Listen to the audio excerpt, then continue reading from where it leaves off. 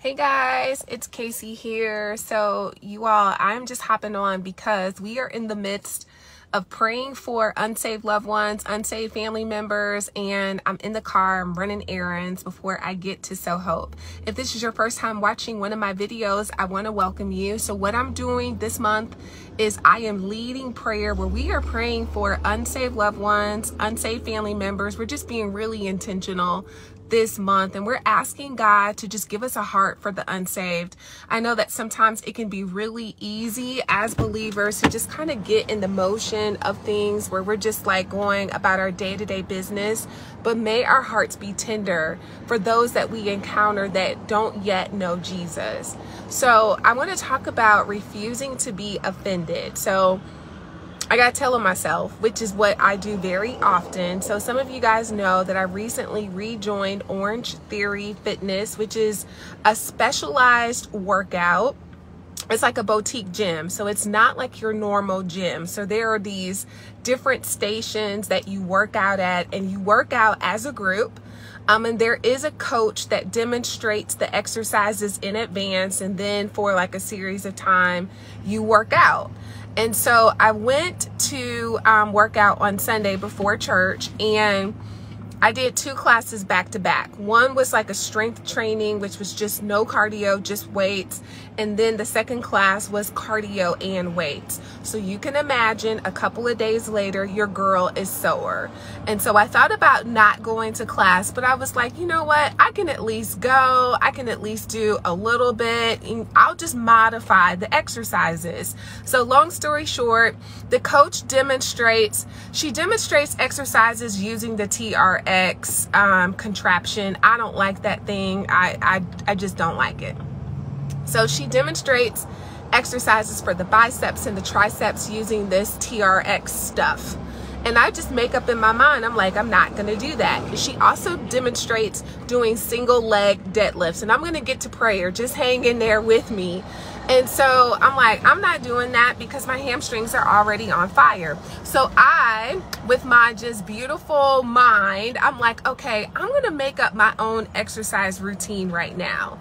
And so I eliminate the TRX straps. I just pull out the weights, and instead of doing those single leg deadlifts with barbells, I decide that I'm going to do like the Superman, which is like this exercise on the floor. So anyway, the coach comes to me. She's like, hey, how are you? I'm like, I'm fine. I'm just modifying the workout today. I don't like TRX. My hamstrings are on fire. I don't want to do those deadlifts. And she's like, yeah, but I can give you some modifications, but you can't like just do your own thing. And I'm like, what? She's like, yeah, you just can't like do your own thing at a like you would at a normal gym.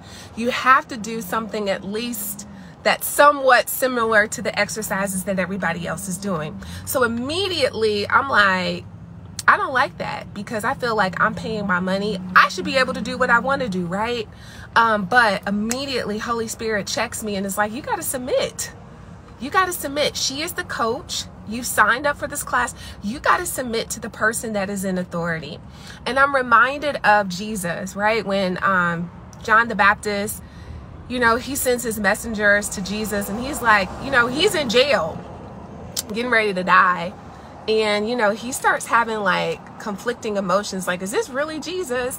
And Jesus sends a word back to John the Baptist's messengers or disciples. And he's like, hey, blessed are the ones that are not offended because of me.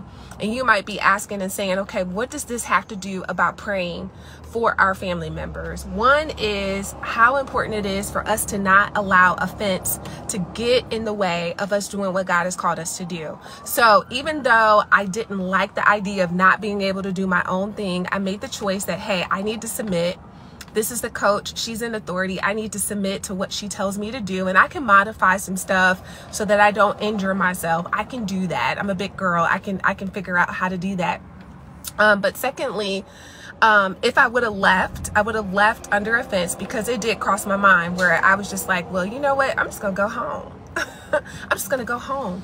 But when we do that, we miss out. I would have missed out on a great workout. I would have missed out on what I feel like God is telling me to do, of how to be a good steward with my body. And maybe you used to pray for unsaved loved ones and you just had like a really bad experience. I will share that as I have been praying for family members, some relationships are just kind of awkward. And I think and I'm going to talk about this later on during our time together, that maybe my approach hasn't been the very best. And so I am at a place right now where I'm just asking God for humility and also for wisdom and influence with individuals in my family. Like, I believe that maybe I've come across as heavy-handed, like trying to like push Jesus down the throat of people.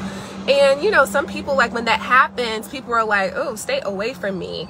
And in some cases, because I have felt rejected by family members, like there has been like offense on my part, but there hasn't been any conversation. And maybe they're just like not upset or angry at me, but there seems to be kind of like a wall.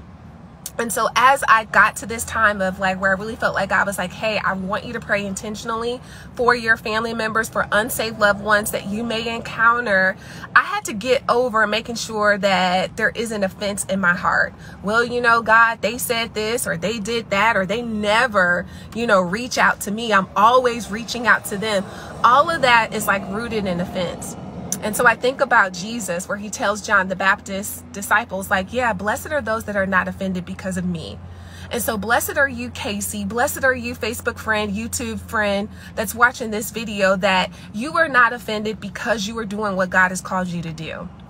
Blessed are you that you're not upset at God because maybe God didn't do what you wanted him to do in the life of your loved one. Maybe God hasn't come through yet in the area that you've been believing God for, yet God is putting a burden on your heart to pray, to intercede, to evangelize. And you're just kind of like, you know what, God, I just want to do my own thing.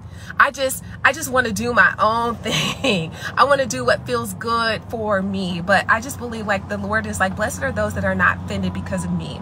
So may not offense get in the way of us doing what God has called us to do. May not offense cause us to cut our assignment short because we just want to do our own thing. But may we submit to God, who's in authority, who's in charge, and who is the head of our lives. So Father, today I pray, Lord God, for our unsaved loved ones. Father, I pray, Lord, for those family members that may have rejected us or may not talk to us, or may, God, just kind of have an arm's length toward us. But God, I pray that even in spite of that, God, you touch our hearts and that you touch their hearts.